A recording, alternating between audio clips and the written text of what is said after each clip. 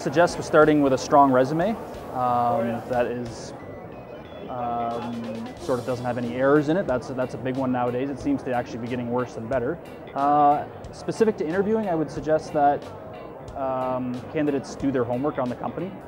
So instead of coming to the interview and asking what you do as an organization and ask for us to give a spiel, I just had a quote with someone ask for a spiel about our company. I'd rather see somebody come that is well versed in what we're doing because it means that they're probably interested in working for us as a company.